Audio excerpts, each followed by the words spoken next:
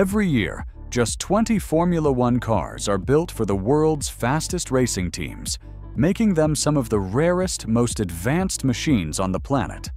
Designed for speed, precision, and performance, these cars can hit over 350 kilometers per hour, corner with the force of a fighter jet, and stop faster than the blink of an eye. You've probably seen them on TV, in racing games, or roaring through cities like Monaco and Monza. But have you ever wondered, how are these machines actually built? What makes a Formula One car so powerful, so light, and so insanely precise? Today, we're heading inside one of the most high-tech factories in motorsports, where engineers, mechanics, and computers work together to create a car that's part rocket, part race car, and all performance. From carbon fiber sheets to million-dollar engines, watch how every piece comes together to build one of the most extreme vehicles in the world, piece by piece. Body. Back in the 1950s, a new kind of racing was born, Formula One. These weren't just fast cars, they were extreme machines built to push the limits of engineering, physics, and speed.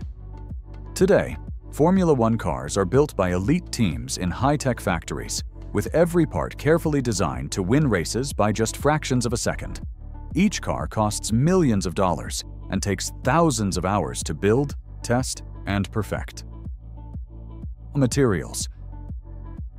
The incredible performance of a Formula One car starts with its raw materials.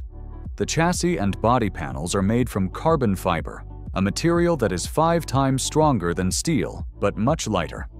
This carbon fiber is usually sourced from specialized manufacturers in Europe or Japan. Other parts, like the suspension and gearbox, use titanium and aluminum alloys for strength and weight savings. The engine parts must handle extreme temperatures and speeds, so they are made from heat-resistant metals like Inconel and other nickel-based alloys. Every material is tested for strength, flexibility, and heat resistance before being used, ensuring the car can handle the brutal conditions of a race weekend. Molding and forming. Carbon fiber comes in thin sheets, which are layered by hand into molds for different parts of the car, like the monocoque, cockpit, wings, and floor. These layers are then baked in large ovens called autoclaves at high pressure and temperature. This process makes the parts extremely strong and rigid. Metal components like the suspension arms or engine block are forged or cast into rough shapes, then refined through machining. This shaping stage ensures every part is built for maximum strength and minimum weight. For example, the front suspension must be light, but strong enough to survive curbs and bumps at 300 kilometers per hour. Precision machining. Once molded or forged, the parts move to the machining phase. Using CNC, computer numerical control, machines, technicians cut, drill, and shape each component to exact specifications, often down to 1/1000th of a millimeter. The engine, for example, must be perfectly balanced to run at over 15,000 revolutions per minute. The gearbox, which shifts gears in just milliseconds, is also machined with extreme precision. Teams use 3D scans and digital models to check each part against design files. If even one bolt is off, the car could fail during a race. Heat treatment and finishing. To withstand high-speed stress, some parts go through heat treatment. This process hardens the surface while keeping the core strong and flexible. Components like the drive shaft and gearbox internals are treated this way to prevent cracks or wear under pressure. Other parts, especially those exposed to heat, like exhaust pipes, receive ceramic or thermal coatings to manage temperatures. Some metal parts are anodized or coated to protect against corrosion and reduce friction. Assembly line. With all parts ready, the car is assembled in clean, high-tech workshops. The monocoque is the first part to be built.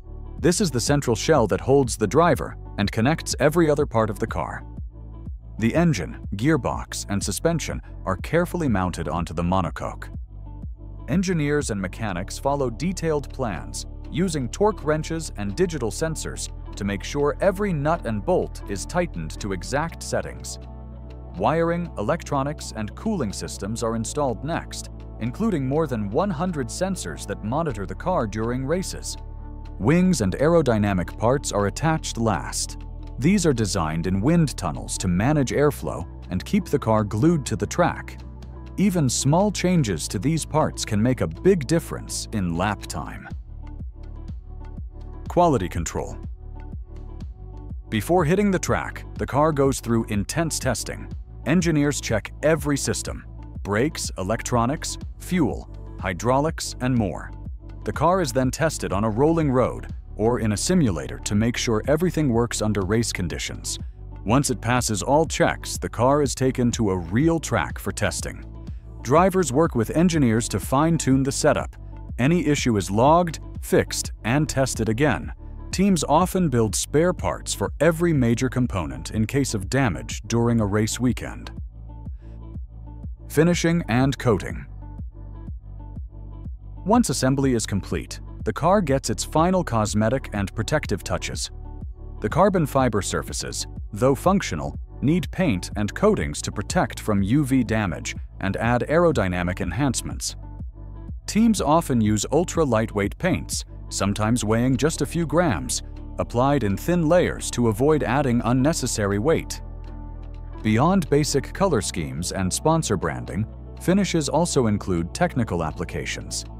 Anti-reflective matte finishes are used on some surfaces to reduce glare for the driver and engineers. Specialized surface treatments, like clear coats with embedded nanoparticles, improve airflow and resist abrasion from high-speed debris. Underneath the paint, advanced heat-resistant coatings help manage thermal loads. For example, exhaust pipes and areas near the engine bay receive ceramic coatings that reflect heat away from sensitive components. In high-stress zones, thermal barrier coatings are layered onto metal parts to preserve their mechanical properties during long races. The finishing stage also includes final branding, with precisely placed sponsor logos and team colors that must meet strict FIA guidelines. These visual elements must be durable enough to withstand extreme weather, high-speed airflow, and constant maintenance during race weekends. Formula One teams travel globally, often racing on 5 continents across the season.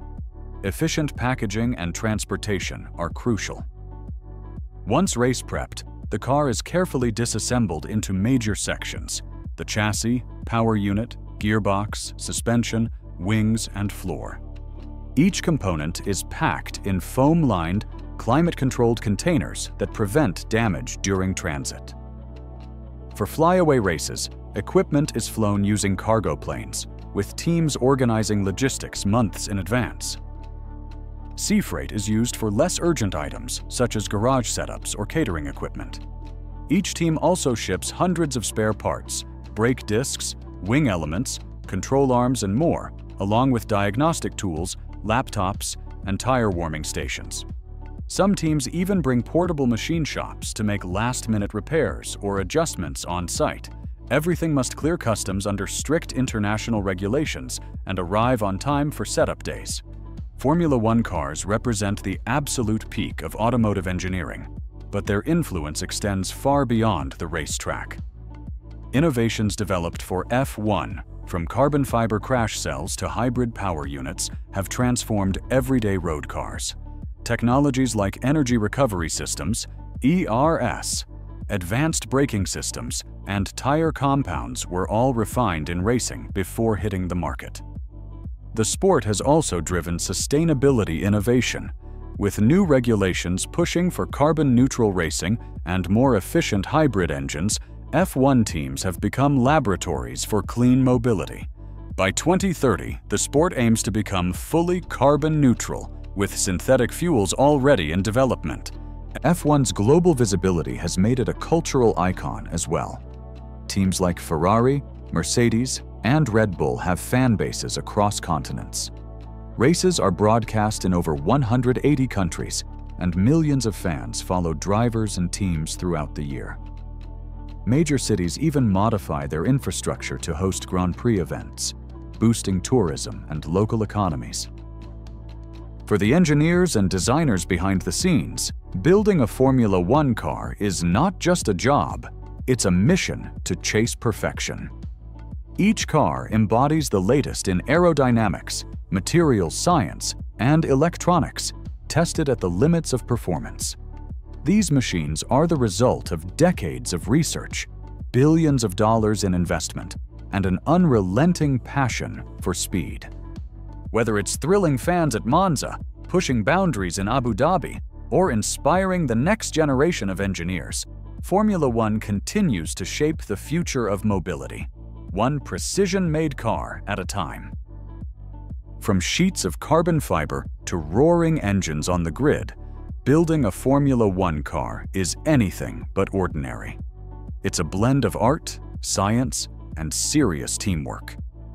So the next time you watch a Grand Prix and see a car glide through corners at 300 kilometers per hour, remember what went into that moment. It's not just speed, it is all about years of innovation and engineering, all packed into one powerful machine. So, if you enjoyed this deep dive, give us a like, hit subscribe for more behind-the-scenes tech stories, and let us know in the comments, which F1 team do you root for? See you in the next video.